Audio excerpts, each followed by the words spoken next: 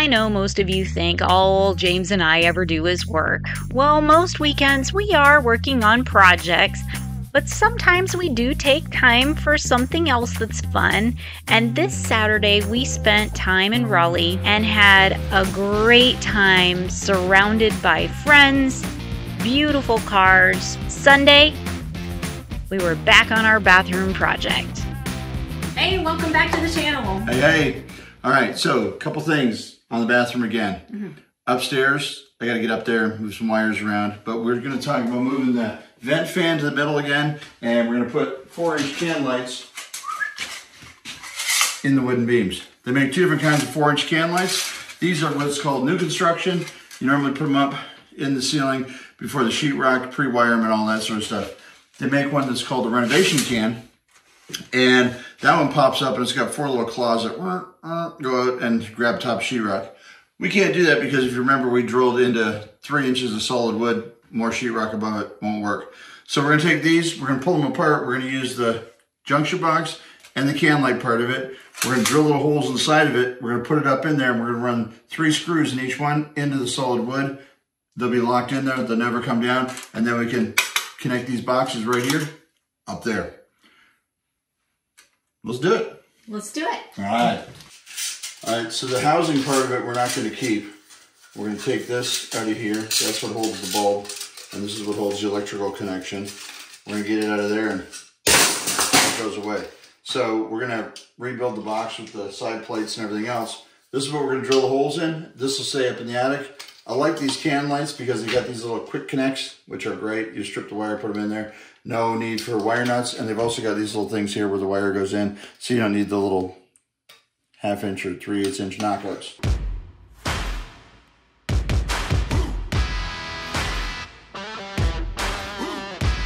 So I'm going to do that times 4. They'll go up in there, put 3 screws in each one. They'll never come down. Then we've got our socket up there for that. We will be using LED bulbs in them. I don't know that I do this if I was using incandescent because of the heat. They do have a heat, the thermal shut off inside these things if they get too hot. But I don't know if I do it just because the metal's up against a lot of wood. I wouldn't even be comfortable with incandescent, but I'm super comfortable with LEDs. They don't create the heat.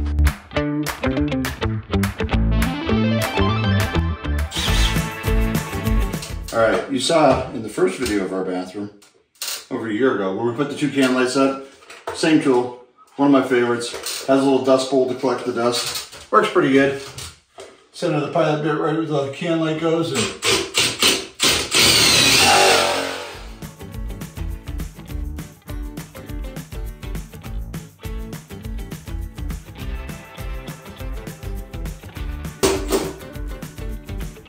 oh yeah, I forgot. We did a second layer.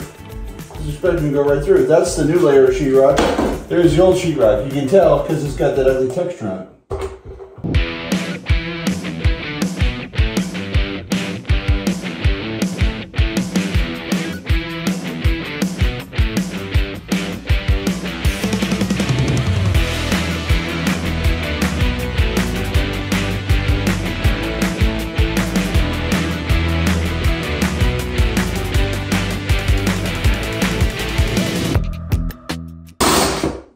I think the problem is this thing's meant to go in 1 thickness of sheetrock, and I got 2 thicknesses of sheetrock going on.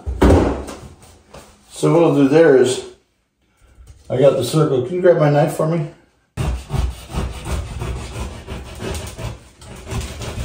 It almost went all the way through. I think I got a 5/8 and a 1/2 inch, so I got 1 1/8 inches of sheetrock, and that thing's set to cut through 5/8. So I think it was a little too thick with my sheetrock up here. All right, so remember we got a can light sitting here, a vent fan, and coming out that vent fan we had a spare wire that came to that can light. So what I'm gonna do now is go up in the attic, I'm gonna grab this vent fan from there, put it there, it's already pre-wired, take the wire that comes off of it, put it to the 1 can light, and then I'm gonna daisy chain a wire from there to there, from there to there, from there to there. And then I can come down here and do everything else down here. Why do I wanna do it down here? Because down here there's no insulation and dust and humidity and heat. It's just kind of nice. There's air conditioning, and I think my wife is about to bring me a beer, so I'm happy. Cheers. Look what I found on the countertop. It's a tomato, the thing, something green. Basil. Bunnies eat. Oh, basil. And then there's a marshmallow. Mozzarella. Oh, mozzarella. Mmm. Is that basil from our garden? Yes. Oh, delicious. Mmm. I approve. Hey, buddy. I'm gonna put a can light over here. Do you want me to pass up a flashlight to you? Yeah, you got one handy? I'll get one. Thank you. You're welcome. Whoops. That part back later. Run away, run away, run away. You're never too far to run. Run away into your escape. Run away, run away, run away. Run away, run away, run away. It gets so loud that I can barely hear. All right, you want to try the vent fan? I don't remember which one is the vent fan. Okay, turn it off. Cool. I'll be right down. It works. Alright, pop this open. Check out the instructions. There we go. We're just gonna wire this, put the box up there, put this up, and then I'll go up there and secure those to something upstairs. Easy peasy, lemony squeezy. Got little spots for you to bring your wires in at.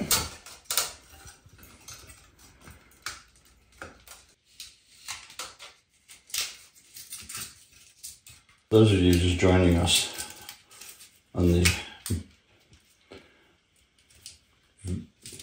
journey to home renovation, this is pretty basic. Black goes to black and white goes to white, and ground goes to ground. One's the power in and one's the power out to the next light. And you're just gonna hook them up like that, all together, till you get to the end. Then you only have one wire. And, well,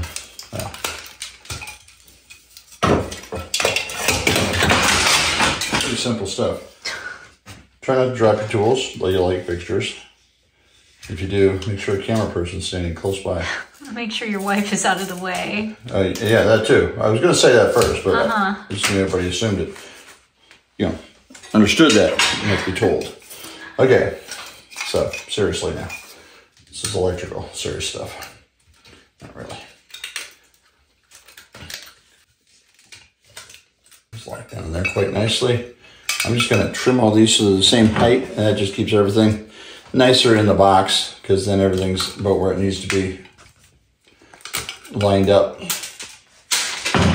So I'm going to take the ground strap right here. I'm going to pull out my two grounds. Remembering again, one is, I'm just repeating this just for people that literally are looking to learn this. You got a ground for your light fixture right here. You got a ground coming in from your power. You got a ground going out for your power to the next light, and that is literally it. Now remember, these are replacing wire nuts. So if you're like, where did you put the wire nuts? These are replacing the wire nuts. They're in lieu of a wire nut. Remember not to strip your wires back too far. Okay, these things aren't very deep. You go ahead and strip your wire back 3/4 of an inch or an inch. You're gonna have bare wire showing. You want the wire to be completely inside, no bare wire showing, all insulation showing. That's it. They don't have to be stripped very deep. No exposed wires. Everything's nice and neat. We're going to take these and we're going to gently fold them back inside of the box, because all electrical connections need to be inside of an approved metal enclosure or plastic enclosure. Main thing I guess I'm saying is approved. That plate goes on there like that.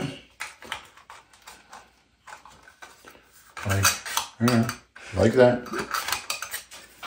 Or maybe like this. Like this. There you go. That's that. So we're going to take this and we're going to push this nicely up into the attic. You'll see how the box goes right up there in the same hole that this goes up into. Then this follows up. We'll go up later and secure that box. This goes up here like this. And that is such a nice fit. We don't even need screws, but we're gonna put them in anyways because, I'll tell you why. When you put the light bulbs up, they're a pressure fit. When they burn out and you go to pull them down, if you didn't fasten the box in the ceiling because you thought it was a nice enough fit, you're gonna pull the whole box out of the ceiling. Insulation is gonna come down, and changing a light bulb is gonna become a whole new project. So let's do this right. Oh yeah, that's. I'm pretty excited to see these lit up. Really, really nice. Well, grab me a light bulb and I'll light one up for you. Let me show you this pigtail right here, which is disconnectable here. We'll screw into the socket, thusly. And turn it on for a minute. All right, so there's our light. These lights are adjustable on the back for whatever room temperature you want. See that? Ooh. And change the temperature. Don't ever set them for this. It's a horrible light. It's a horrible way to light anything. It makes you look sickly. It does. It makes you look ill. I don't like the really, I like that one. It's the first setting. It's not the first setting, it's the second setting, sorry. It gives you a bright light, but it's also still a warm light. It doesn't make you look sickly ill. Like you need to go and see a doctor quickly before it's too late. Let's put 4 of them up here and see how bright this bathroom is. It's about to get dark outside in a couple hours. We'll come back in, see them, see if we like them. Just one is already so much brighter. Oh, yeah. This is not a bright bathroom. It's terrible. Terrible, terrible lighting in this house right from the very beginning. But we're getting all that changed up. That's just because of the year it was built. That's just the way things. That's how houses were built.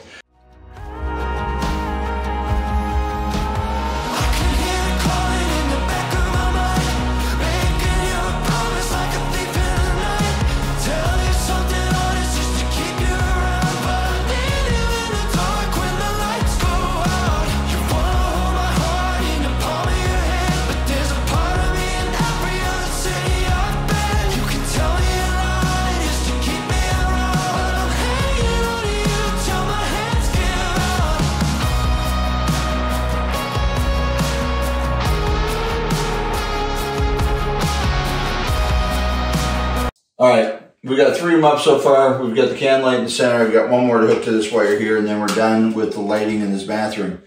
Look how much brighter it is. Jen, jump in here and comment about how much you like this light. Okay, James is right. So I've actually done a video, I think it's called Light It Up, where... Light it up, light it up, light it up. I'm on fire! Ah! So... lighting is super important depending on what kind of space and what kind of mood you're trying to create. But in the bathroom, this is a working space. You want to eliminate as many shadows as possible. So you want light coming down on you. You want light coming at your face. You need multiple sources of light to eliminate those shadows, to do your makeup, to shave. Yep. And the light needs to be available to you. So we're running all the light right now and they're just on a regular switch. If we decide that, you know what, it'd be nice to come in here at the end of the day, run a hot steamy shower, light a candle, whatever, and that's what you want to do at night, fine. Put a dimmer on it, bring the light down, but always have the ability to take the light up to a very bright space. Some people say, I don't see myself that good in the mirror. Well, then your makeup will show for it. And your bad shave will show for it. You need to be able to see what you're doing when you're working in the bathroom. You've got to have good light. Yes.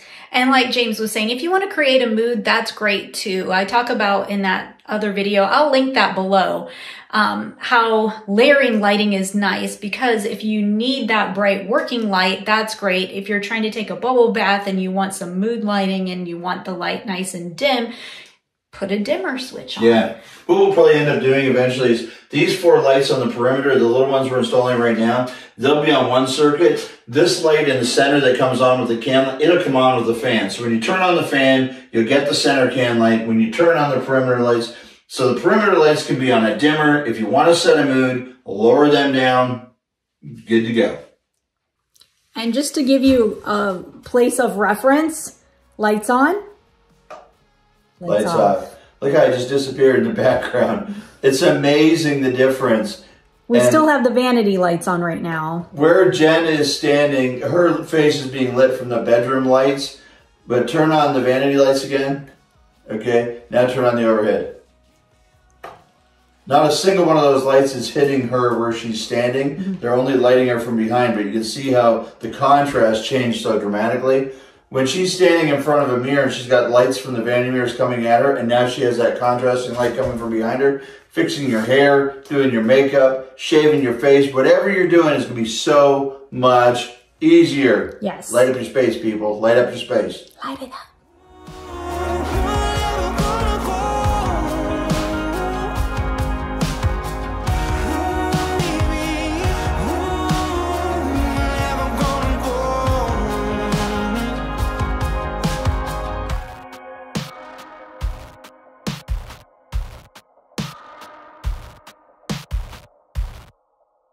No, that's lit.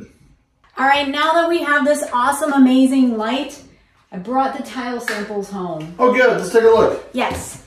So, we talked in a previous video, and I'll link that below, where we walked the tile showroom and kind of made some decisions, but it's tweaked a little bit. So, for the back wall, we've kind of come to a decision on the cladding, which is that ribbed, kind of reeded look tile. And it comes in a 12-inch by 39-inch tile. So are your thoughts straight up and down or left and right? Straight up and down. Straight up and down. Okay, so 39, so it's going to take 3 tiles to get to the top, which is nice. Yes. It's 1 joint, 2 joints, done.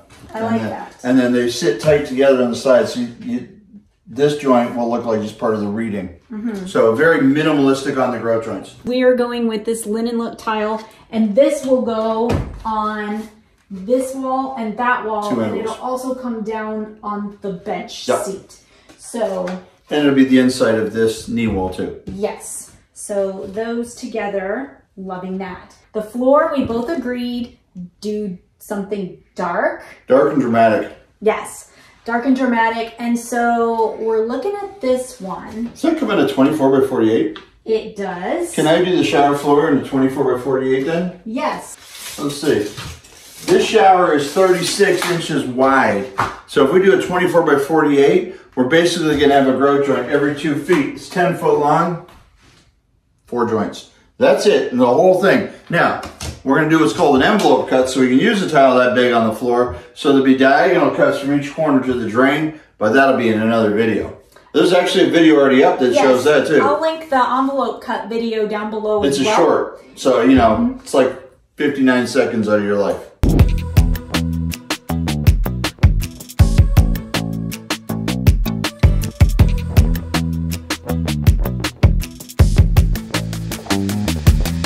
All right, I like the tile selections. All right.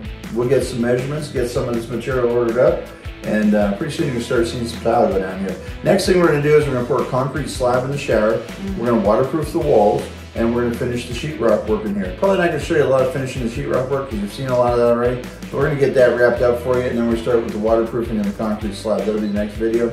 Make sure you stay tuned for that. That is a big shower floor. Your average shower is about 5 foot by about 2.5 foot. This is 3 foot by 10 foot. It's 2.5 times a standard shower. It's a big space. It's gonna be a lot of work to pour this pan. So I think we're gonna wrap it up for this video.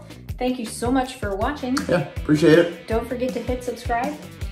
Give us a like. Give us some comments. What do you think about our tile selections? I'd like to know. Not that it matters much because this is what we're going to do and it's our bathroom. But we still like to know what other people's opinions are. Right. It might not sway in what we do, but still like to know your opinion. Yeah, and last week we had somebody comment they're in the middle of a bathroom remodel project that's kind of taking a longer time. They're doing it themselves too. So if you're in the middle of a bathroom remodel, let us know. Let us know. We'd like to commiserate with you. Yes. So, hey, in next video we're going to show you the garden again. Because let me tell you, it's popping. The tomato plants are as tall as me.